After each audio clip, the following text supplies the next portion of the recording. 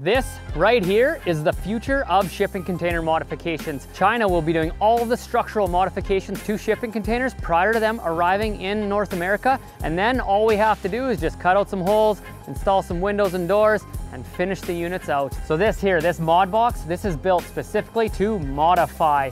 You see here, this is actually a rectangular tube. So instead of the traditional C channel that's at the bottom here, we now have a very structural rec tube. And if you look up top, you can see that we've actually made the top 60mm square tubing a rectangular tube.